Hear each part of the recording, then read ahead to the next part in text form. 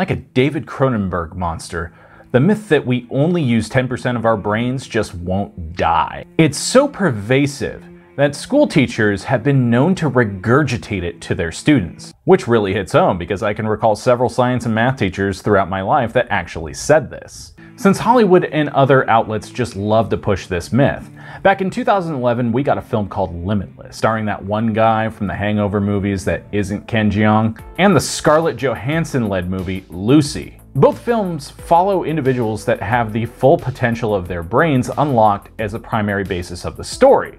We're going to be talking about the common misconceptions surrounding the brain, including this one, and debunking them.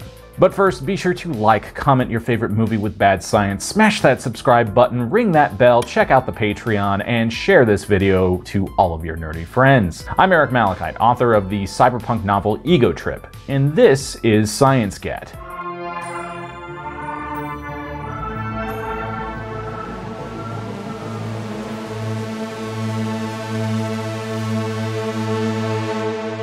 What's funny about the 2014 film Lucy is Professor Samuel Norman, the character played by Morgan Freeman. The professor tells the viewer that he's based his entire career around the idea that humans only use 10% of their brain power. This is kind of hilarious to me because it basically invalidates the entire movie, and using actual science to craft the story would have made for a much better film, at least in my extremely humble opinion. While this myth is thought to have had its origin in the early 1900s, some historians point to a quote by William James in his 1908 book, The Energies of Men, in which he says, "We are making use of only a small part of our possible mental and physical resources." But it's important to note that James was speaking figuratively to the societal issues of the time, not about a specific characteristic of the human brain. Still, it's hard to believe that a simple misunderstanding of a quote could have launched this myth into the stratosphere, and most experts agree that the average person in the early 1900s misunderstanding neural research is a likely factor. Brain imaging scans clearly show that nearly every part of the brain is used, unless that person happens to have brain damage. And even then, it's important to note that a large portion of brains that have had significant damage are still very active. And we're not even talking about complex tasks either. These scans are typically taken when the subject is talking, walking, or doing any other normal mundane activity. There isn't a single part of the brain that can be damaged without that trauma resulting in serious consequences. And as we all know, nature is pretty efficient.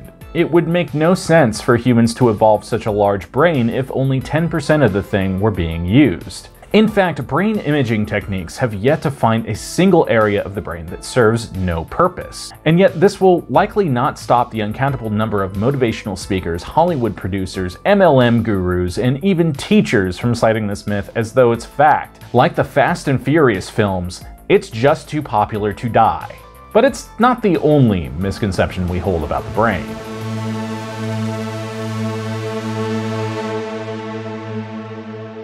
This is a misconception that my art school instructors hammered into me. Yes, I went to art school. Look at how I used all the knowledge I obtained through it to draw tentacle monsters.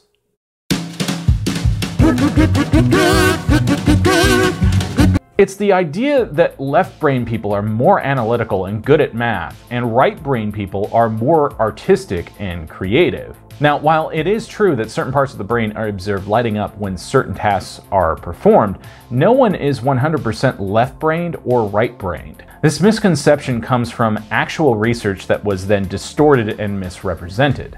Roger W. Sperry was the progenitor of the theory of left and right brain dominance. Sperry studied the brain activity of epilepsy students who had had their corpus callosum, the structure that supports the two hemispheres of the brain, surgically severed. Sadly for these patients, complications arose after their surgeries. Remember how we said that no part of the brain can be damaged without serious consequences?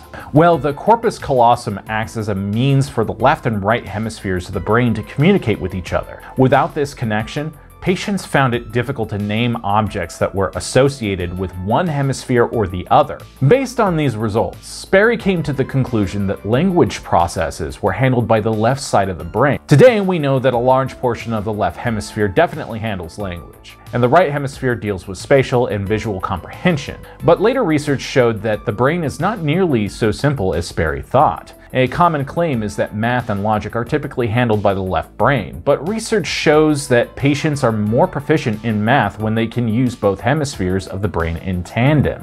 While this popular myth might not seem harmful, it does put people in boxes. Take me, for example. I'm a content writer, illustrator, author, and science communicator. While my math skills aren't what they used to be, I showed high aptitude for it before moving on to things that interested me more. Because I am a giant unmedicated blob of ADHD here. Yay.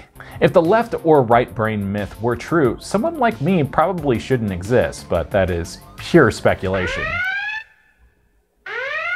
Yes, I'm speculating. Yeah, okay. In other words, maybe don't put people in boxes. Okay, I'm done being motivational. Back to the myths.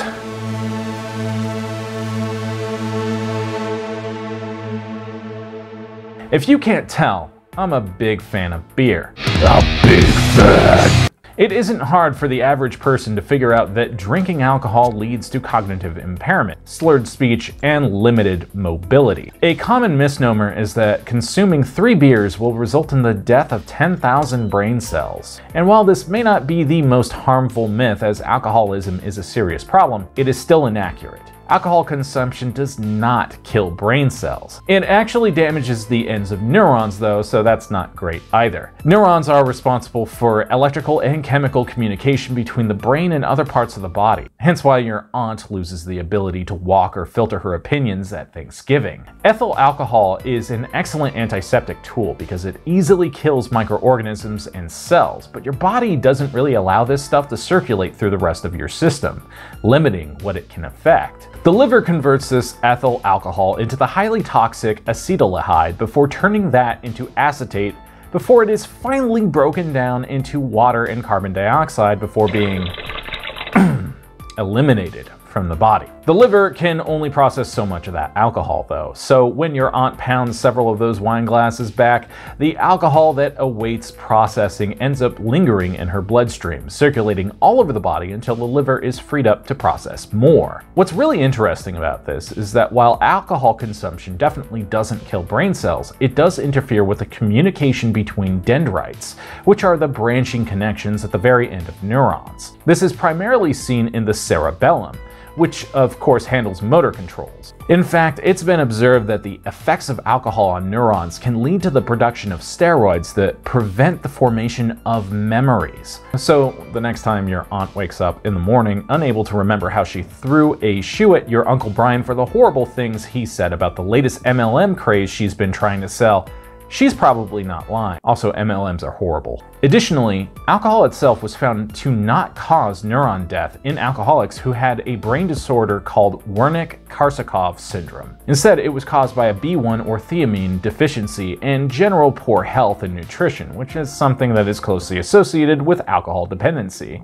No surprise there. But what's more surprising is that moderate alcohol consumption was found to not only not kill brain cells, but evidence from various studies actually showed that such moderate consumption could actually reduce the risk of cognitive decline and developing dementia. So raise those glasses, fellow beer lovers, and drink responsibly. In the next part of this series, we'll be talking about learning styles, whether or not your brain has 100 billion neurons, and whether or not we humans do have the biggest brains. What did you think I was gonna say? If you dug this video, be sure to drop a like and comment your favorite part of the brain. Be sure to smash subscribe, ring that bell to never miss an episode of Science Get, and check out my Patreon where you can get early access to Science Get videos, short science fiction, horror, and dark fantasy stories, serialized novels, audiobooks, and your name in the credits. I'm Eric Malachite, and I'll see you next time.